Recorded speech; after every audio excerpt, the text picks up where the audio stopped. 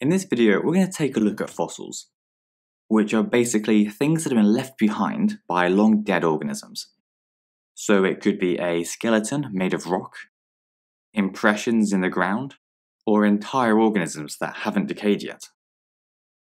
The reason studying fossils is so important is that most of the organisms that have ever lived are now extinct. So the only way that we can learn about them is by looking at what they've left behind. And by studying these fossils, we can see how organisms have changed throughout the past, which provides evidence for evolution, as we're able to see the small incremental changes that took place over millions of years. Now, there are loads of different types of fossils, because there are loads of different ways in which fossils can form. But there are three main ways that you need to know about. The most common way that fossils form is by gradual replacement by minerals. Because body parts like bones, teeth, and shells all decay really slowly, it means that as they decay, they can be gradually replaced by minerals, and so they slowly form rock-like substances, which are in the exact same shape and size as the original structures. So when we dig them up and separate them from the surrounding rock, what we're left with is a perfect model of the bone or tooth it was made from. Two similar types of fossil are casts and impressions. We get casts when an organism is buried in a soft material, like clay. And as the clay hardens, the organism decays, and we're left with a gap that's the same size and shape as the organism was. We often get casts of things like animals' burrows or plant roots. Meanwhile, impressions are things like footprints, where organisms leave a mark on the ground that stays there over time.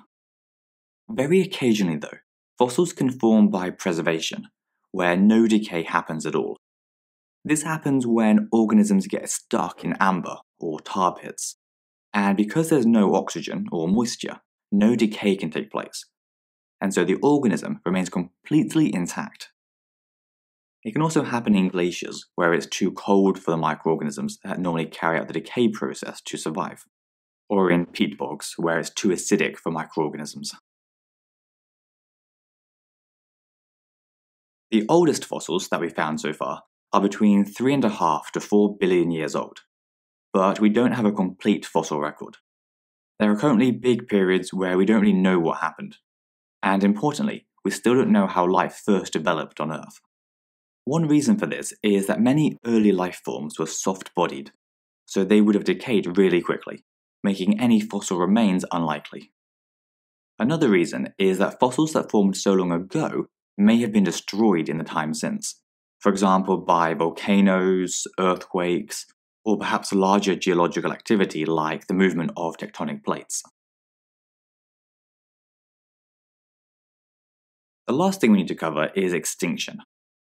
We say that a species has gone extinct when no individuals of that species remain. There are absolutely loads of reasons why a species might go extinct. One of the main ones is that the environment changes too quickly. For example, if a species' habitat all gets cut down or destroyed, or if the entire planet gets too warm too quickly.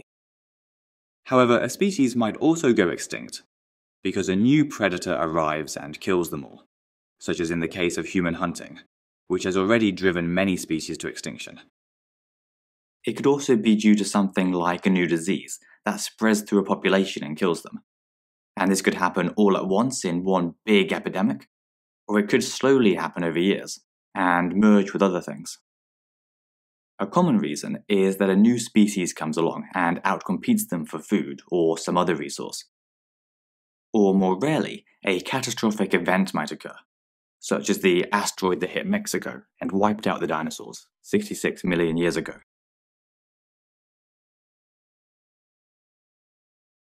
If you haven't heard yet, you can find all of our videos on our website, cognito.org.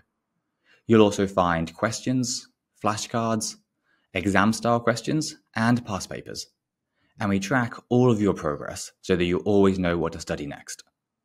So sign up for free by clicking here, or browse our playlist here on YouTube.